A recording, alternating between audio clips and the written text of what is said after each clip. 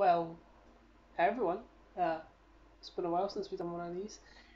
Please ignore my hair. I've just jumped out the shower because uh, basically woke up, the parcel came, and I was like, oh my god, I want to unbox this as quickly as I could. But I decided to have a shower first, so you don't need to know that, but that's why my hair is a bit messy. Anyway, yes, today we're going to unbox season 22. At least I hope that's what's in here.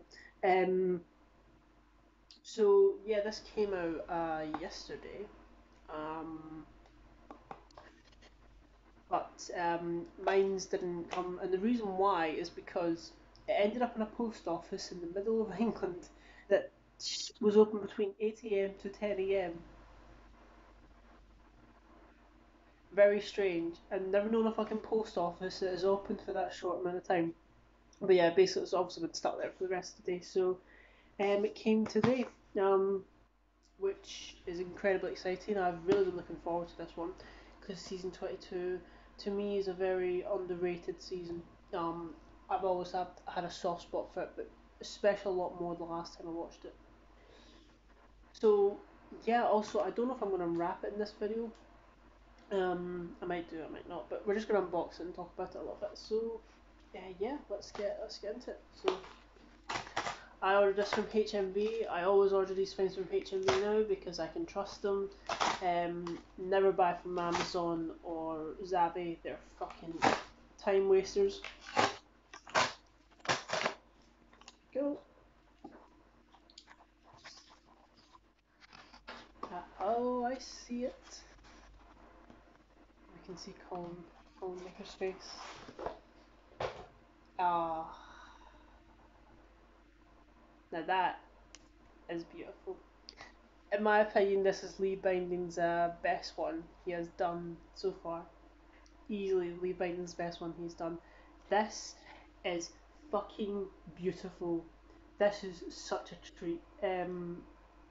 Because Lee Binding, every single one of his covers for these sets are amazing. Even the ones for like season 19 and the lesser, you know, not good, but like just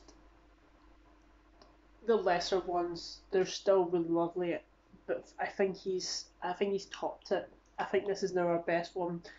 The reason why is because I think it's because of the colours and the blue, um, and Colin like just his pose and like we have a fantastic monster representation here because I think sometimes the monster representation on these sets are a bit shit. This one's really nice, like really really nice.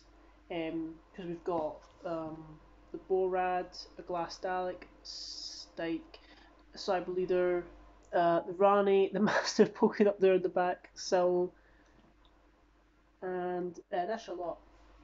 But still, that's like something from every story in the season. So there's fantastic representation on this. Uh, Continue your Doctor's archive of the Ultimate Collector set, Attack of the Cybermen, Vengeance on Varos, The Mark of the Rani, The Two Doctors, Time Lash, and Revelation of the Daleks. All 13 episodes newly restored for Blu-ray, packed with brand new extra material. Uh, and there's a lot of great new material in this. So obviously we have the exclusive extended versions of Vengeance on Varos, The Two Doctors, and Revelation of the Daleks. We have Behind the Sofa, which now has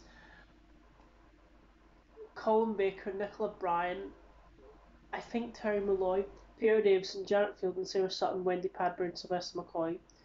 The making of documentaries is a brand new making of for the Two Doctors, which is fantastic because we never had one on the original DVD. And the location documentary, so obviously a nice follow up to the one that was on season 8 with the directors. This has Colin Baker, Nicola Bryant, obviously revisiting them. In conversation, 3 brand new interviews with Matthew Sweet, or by Matthew Sweet, featuring Colin Baker, which was to be expected, and I'm really looking forward to this because I've heard it's a really nice, personal, and sweet interview, and you really get a great delve into his time on the program. Nicola Bryant and Michael Grades, which when that appeared in the trailer, everyone lost their shit because they blurred out his name before Matthew goes into the room, and then just a Michael Gray came up on the screen and he does his evil laugh, and it's like, oh my god, are you kidding me? Yeah, I cannot believe Michael Gray has an interview on this box set. The man who cancelled Doctor Who, it is amazing. I'm really looking forward to that as well. Just hearing what he has to say, what he's like, why he done, because obviously it wasn't just all him. There was a lot of other things going on behind the BBC in the time, and you could clearly tell the BBC didn't care about Doctor Who anymore. Um, then we've got a new audio commentary on Revelation of Daleks. Oh wait, that's the guy who plays Alexei Sales. He actually leaked out. He said he just finished doing a commentary with Nicola Bryant or something like that. Updated special effects on Time Lash. The Blu-ray trailer. Obviously, I can't remember the fucking name of it. It's one with Nicola Bryant.